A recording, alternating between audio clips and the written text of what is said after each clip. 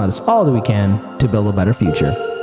So nothing says political instability and madness than this current administration. But, you know, sometimes I look at my live stream chat and I see it sometimes brought up, hey, we're probably living in a simulation. And I know people like Elon Musk have brought it up. We could be in a simulation. And I've had conversations with some of my friends at parties and events. Hey, you think we're living in a simulation? You think it's like The Sims? All this kind of crazy stuff. And look, we've all seen our fair share of movies and video games and comic books that kind of like, maybe this is all an alternate reality. Maybe everything's going crazy. Well, I don't know. I think now it is truly happening. So first, I just want to bring up this tweet here first. It's not from a politician. It's not from some big time CEO or country or anything else. It's from our good friend Elmo. So, wow. Elmo is glad he asked. Elmo learned that he is important to ask a friend how they are doing. Elmo will check back in soon, friends. Elmo loves you.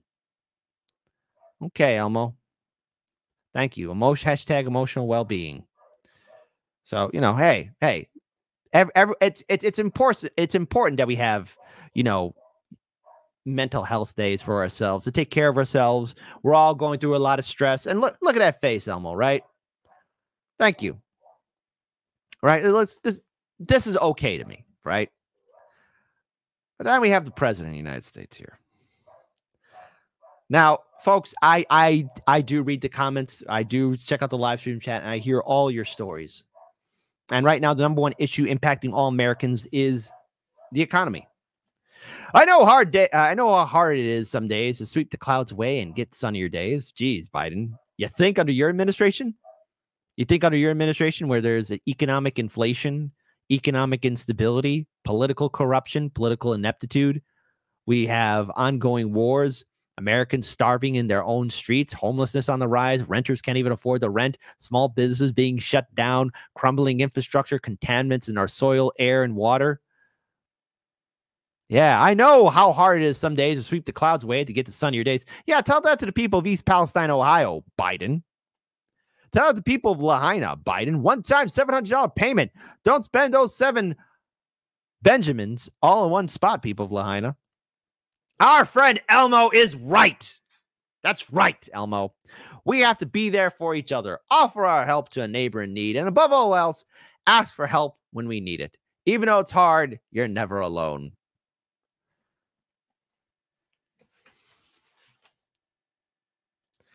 Ladies and gentlemen, the President of the United States tweeting out, quote tweeting, Elmo. Elmo. Elmo. So let's talk about just how crazy things are right now, because there's a lot of things that the Biden-Harris administration have to account for. For example, you know, let's talk about the economy here. Shout out to Case Study QB, who's wrongly being censored. Let's play this video. It remains relatively strong, no doubt. But over the course of the last several months, we've seen more and more layoff announcements. Most recently from companies like shipping giant UPS, tech companies like Google, parent company Alphabet, payments company PayPal. In today's day and age, though, workers who are affected by job cuts are turning more and more to social media platforms to share their stories. Now, it used to be that losing one's job was something you kept private or was even possibly the source of shame or embarrassment. At this point, it might be a badge of honor. Hey, I lost my job. Welcome to the party, pal.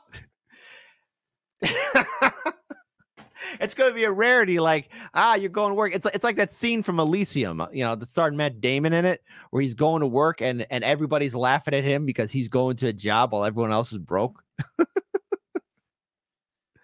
Oh, I remember when I was a kid and we were told that there were bright days ahead of us. Oh, man. Talk about getting scammed. But that paradigm has somewhat changed, and many workers, especially younger ones, are ready and willing to share their pain and sometimes anger with the world on social media. And speaking of those workplace dynamics, for as much talk as there was about work from home and hybrid work during the wake of the COVID pandemic, there are a growing number of companies who are now pushing for workers to come to the office at least 3 days a week. And in some cases, some that are pushing for full-time return to office 5 days a week. Companies like UPS, also banking giant JP Morgan Chase, aerospace giant Boeing, are among some of those companies who are requiring certain employees and management teams be back at the office full time. You put that alongside companies like IBM, which earlier this week told its managers that they either come into office 3 days a week or risk losing their jobs or getting fired. They also said that remote workers who live more than 50 miles away from an office have until this summer to relocate closer to those offices. Oh my God. Oh God. And look, here's the thing. It's like, hey, you better find a place close to work or else, but I can't afford it. Then you'll be fired. But I have nowhere else to go. I need this job. I could wake up early. No, you move closer. But I won't have enough food to eat. You could eat off the land. Learn survival instincts. Build a bow and arrow and hunt the game. But I like feeding the cute squirrels. The squirrels are protein. You work for the company or else. That's Joe Biden telling you also, by the way, under his administration, pull yourself up by your bootstraps. But hey, Elmo saying it's important for mental health, and Biden saying those cloudy days will pass away. Hey, just for good times. And everyone, you can answer this question in any which way. But how's the economy under the Biden-Harris administration treating you? Type 1 for, oh, geez, Kit, it's treating me great. It's swimmingly well. It's so beautiful. It's great. Type 2, Jesus Christ, dude, this freaking question again? Look, I don't know how I'm going to make it past tomorrow, but you better quit asking this goddamn question. It's terrible. You know the answer is terrible. You know it. Unless they have an exemption for medical reasons or military service. So this whole paradigm for work, for as much as we talked about it, is still definitely, guys, in a huge state of flux. Yeah, it really is. Hey, look, and it's Morning Blow. Mika, blink twice if you need help. That's 5 days. Okay. CNBC's dumb too. Thank you very much. I don't know. I think hybrid's the future, right? No? I mean, the French think so. Yeah. Yeah, I would think so. Yeah, I think there's these are people. These are people who live in an ivory tower talking about all of us. These are people who live comfortably well. There's certainly a movement. It's hard to ask workers, it feels like right now, to come back to an office 5 days a week. But I do think there'll be an insistence of at least 3 or 4. Depends take a on Friday, the take a industry. Monday. Depends on, of course, there'll be flexibility depending on the industry. Some jobs will need all 5, but others, it's going to be hard to get workers to agree to it. It does depend on the industry. I would agree with you. It also depends on how many employees we're talking about. For instance, take the big banks. Take JP Morgan. Yeah. They're going to insist on 5 days a week because of culture, internal culture. It's when you're shaking your head, I'm just telling you the truth. They're going to quit laughing. And look, this guy right here, I paused it perfectly. Thank goodness. He's looking at the camera like, yeah, that's me. You're probably wondering how I got here. They're going to say, you got to come to work. You got to come to work. You got to know the person seated next to you. You got to have coffee with them. You got to have lunch with them. You've got to get to know them and know what they do so they know what you do. That's happening now. Millennials are going to vote with their feet. I mean, they're just not interested. They're going to be unemployed millennials. But you know what? Isn't there a middle ground to this? There is. I mean, come on. Especially for women or for families. I include men in this. It's important to go in and connect and make connections and build connections. Listen. All right. Somebody who's worked at office jobs, worked at retail, worked in the kitchens, and yes, served in the Marine Corps, right? It's important to know your coworkers, but sometimes you're going to run into people you just don't want to talk about. I love it. I love it how these ivory tower people are just like, yeah, y'all got to get to know each other again, but maybe the hybrid's the future. Jeez Louise, how is this all happening? It's happening under an administration that doesn't give a damn about us. And work together and collaborate. But now that we know that it can be done from home in dire circumstances like a COVID pandemic, I don't understand why 1 or 2 days or once in a while working from home is a problem. I think it's great. I mean, so much. Yeah. It's great because guess what? The media, you guys can do that. Okay. I'll never forget. Hey, don't forget your old pal from CNN, Jeffrey Toobin. So much of it depends on Lauren and what the job is, what the job entails. There's some places where, especially for younger workers, they need to be to interact. Like, you look at Mike growing up in journalism. When you're young, you need to be in the newsroom. You can't be in your apartment 5 days a week. You're not going to get good. Same thing with lawyers. You got to be able to walk next door. So it's dependent. I would think in some more creative spaces. Yeah, gee, it would have been nice if, maybe the entire system was able to be more creative, offer more innovation, instead of this rigid, puritanical system that we're in. All right, now look, I get it. Hey, we all got to go to work. I want to do so much more. Geez, wouldn't it have been great if YouTube didn't give us that shadow ban in 2020? Because Hard Lens Media would have looked a hell of a lot different. This entire system is also impacting small business owners as well. I like how you're focusing on the big corporations, but what about the things that really get things done? I mean, those big corporations right now are putting their jackboot on small businesses, but hey, I guess corporate media doesn't want to talk about them, huh? Work where you do your best work. Totally, but it's definitely exacerbating this sort of like culture clash between younger workers and older workers, which has been there all along. I mean, if you're going to the office and you're spending all day on Zoom calls anyway, it's pretty hard to justify where you're forcing people to commute. And, that having people move back to high cost areas, that's going to be a real problem. We have a labor shortage. So I think there is a kind of... But I thought the economy's doing great. Geez, corporate media. What is it? The economy's recovering great and Americans are spending more?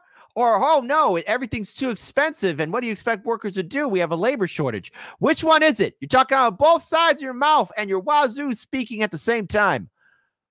Culture clash, especially in financial services, which, is... Want to acknowledge this YouTube Super Chat. Thank you so much for the donation. Elite's taking a hit in their commercial real estate portfolios, and we can't have that. We can't have that, folks. Can't have that indeed. Can't have that at all. Come on. Much less appealing to young people than it used to be. Kids coming out of even the top business schools, they're not going to the big banks. They're going to Silicon Valley. They're going to start businesses. So let's see how this plays out. They'd love to have them there 5 days. I think that we're never going back to that in certain industries. I tend to agree. Okay, thank you, Mika, for your input. But look, let's go back to how this all started, right?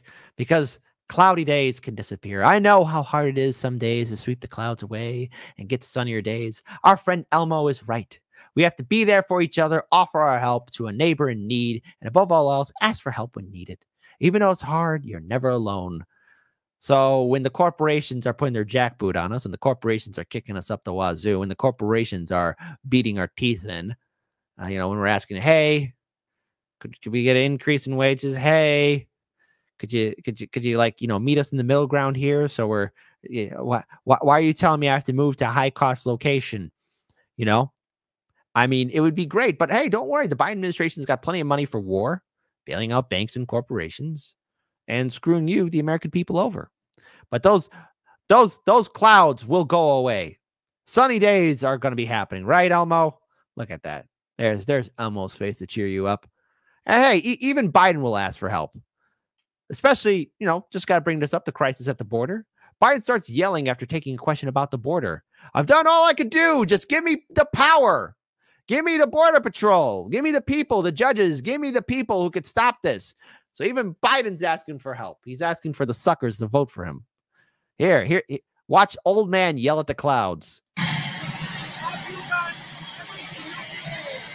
With executive authority, or is there more you could do? Absent not all I can do. Just give me the power. I've asked for the very day I got in office. Give me the border patrol. Give me the people. Give me the people, the judges.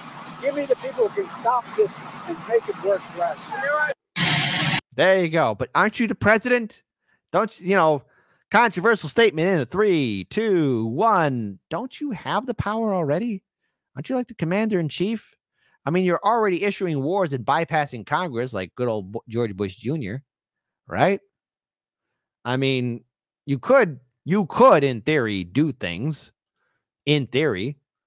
I mean, this is the same Biden who's told people like, oh, the White House counselor, or not the White House counselor, the parliamentarian in the Senate got the two titles mixed up. The parliamentarian, that they have to go through that person, a non-elected official. that's appointed by the president and vice president. And by the way, the president and vice president are the Senate parliamentarians' boss. So, yeah, don't worry, folks. Those cloudy days will clear up. What could possibly go wrong? Are we living in a simulation? Is everything going crazy? Or is this how the world always has been? Type 3 for Kit. I believe that this is a simulation, and someday someone's going to hit that reset button and the program will be back to normal. Type 4, no. This is the wake up to reality. This is the world, and it's always been this crazy.